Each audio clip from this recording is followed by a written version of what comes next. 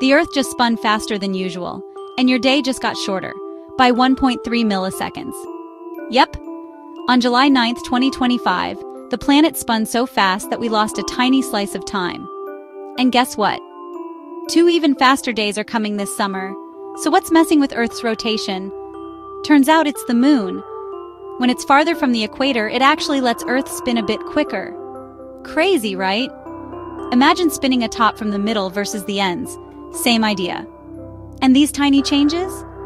They throw off systems like GPS, banking, even power grids. That's why timekeepers use atomic clocks. So precise, they don't even care if Earth's off by a millisecond. But if Earth keeps this up, they usually fix it by adding a leap second. Kind of like a time band-aid. Thing is, leap seconds are glitchy. They've crashed websites and scrambled systems. So guess what? Scientists voted to scrap them by 2035.